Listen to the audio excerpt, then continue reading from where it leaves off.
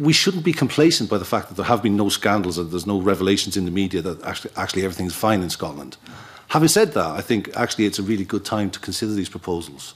I think, in terms of good governance and kind of an even look at these things, best to do it not in a crisis moment when you're reacting to something, but to actually look across the field and think, what can we do here to improve the transparency and accountability of this Parliament? I think they're very, very sound principles, and I think proposals around lobbying transparency are completely aligned to the founding principles of this institution. I think would make a real concrete contribution to actually advancing that. The CIPR approach over the last decade and more has been to pursue a joint approach of transparency and of signing up to the UCPAC register, which all CIPR members are required to do, and also a voluntary code of conduct, which we think sets a very high bar in terms of professional standards of CIPR members.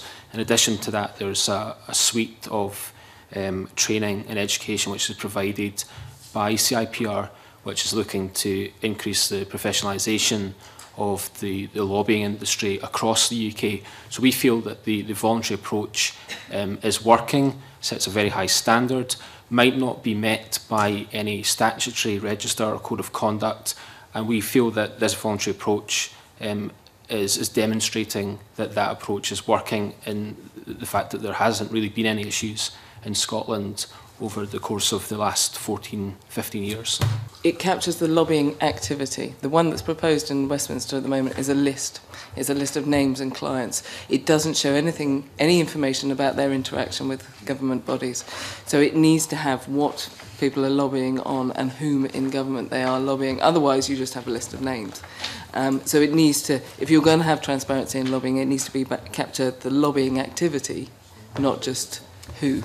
The democratic access and tradition in the Parliament, is one of the processes are one of its strengths. But as I said earlier, we do have a problem with democracy in Scotland because we've got 1 million people nearly disengaged from politics, actually mostly in our poorest communities.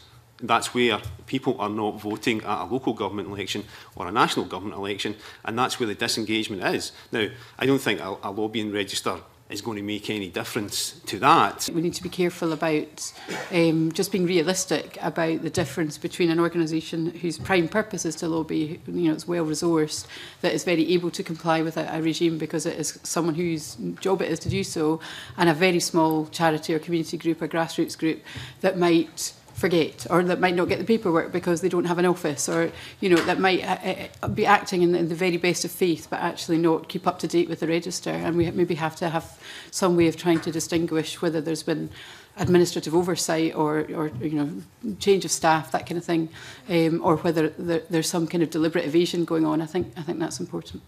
Sanctions, I would really ask you to think long and hard about that, because I come back to the principle lobbying is a legitimate democratic pursuit. The fact that a scandal only becomes scandalous when one is given access to secret information doesn't mean that there aren't things that might be exposed going on. I think for the Electoral Reform Society, all the research that we've done through focus groups and our Democracy Max inquiry shows us that the general public feel that there is an opaqueness and a secrecy going on behind politics, and they would like more transparency, which would improve their confidence in the process and therefore potentially increase their involvement in the political sphere, which is something that we're very worried about. I suppose from the Society's point of view, certainly we've detected no particular problem with what lobbying is carried out in the Scottish Parliament or with the Scottish Government.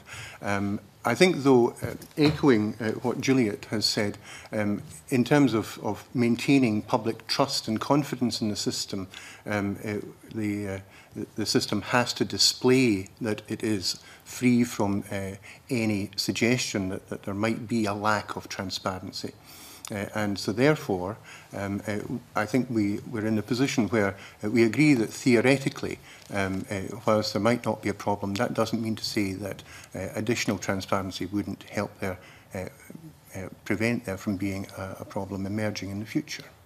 Lobbying, I think, is one of the most contested definitions of any concept in political science. You rarely get two scholars that are going to agree with what is meant by it or what's meant by the term lobby group.